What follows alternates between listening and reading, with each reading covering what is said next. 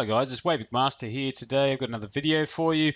Basically, this video I'm going to be looking at on Facebook. We all know how to add these header images to our pages. If not, I have got a video on that, which I'll link to in the description below.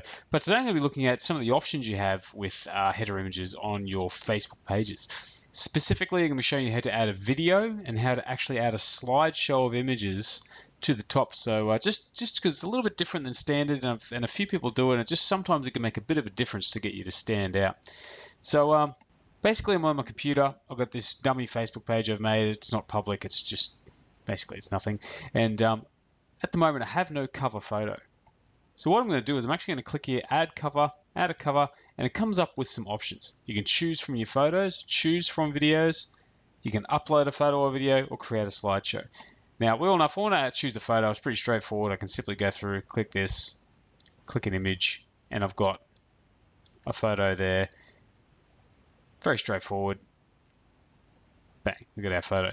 But if we want to add a video, the video is a little bit bigger. So generally speaking, you want to make sure you've got a video. I generally try to make my videos only pretty short, and obviously the smaller the file size, the better. You don't really uploading a 1 gig video.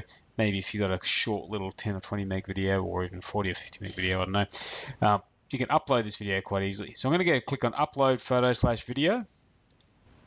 So I've got this little video I've put together. It's just a drawing that I've did with my tablet, and I've just sped it up, and it goes for a few seconds. So it's about 7 or 8 meg. I'm going to click on this video. It's about 850 pixels wide. I haven't made it any particular size, but if you were going to make it a particular size, my best bet would be to make it 851 by 315 pixels. That's the current size that works best with most Facebook images. Not all of them.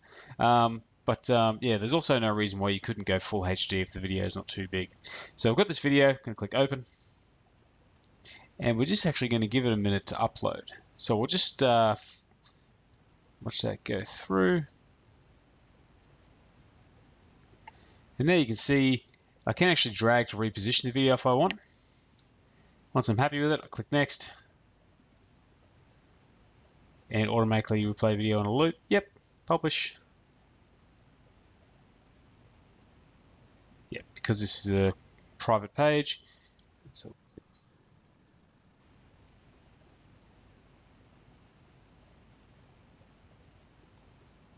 now you can see on my Facebook page I have this video looping. So it's a good way to sort of get a little bit of attention and just stand out, be a little bit different from the crowd, and show people the sort of thing you can do. So that's one option. That's uploading a video onto your Facebook page. Now this is just going to keep on looping. Basically, that's because of the setting that I chose to have. So very easy, and the slideshow is not much more difficult. As you can see from before, if I click here to change the cover photo, I can reposition this now that it's up. But I'm going to create a slideshow. So you see here I choose 5 images. So maybe I want to choose this one. Maybe I don't want this one again, so I'm going to click the little pencil icon up here, and I'm going to choose from photos. Maybe I'll go into timeline photos and choose, I've got some random stuff in here, which is not really anything. So I've got a few random photos. In this, I actually have the video, which I actually didn't realize until this moment you could actually have a video on a slideshow. But at the moment, we've got 5 images, so we've got 5 spots, and we're going to click save.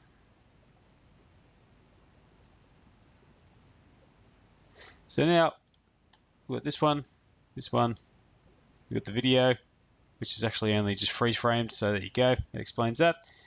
This one, and that one. So, as you can see, we now have our slideshow, and that's pretty much it. So that's how you're going to add a slideshow and a video to your Facebook page, cover photo. Not rocket science, just nice easy one for you, and I hope you found it useful, and we'll talk to you next time.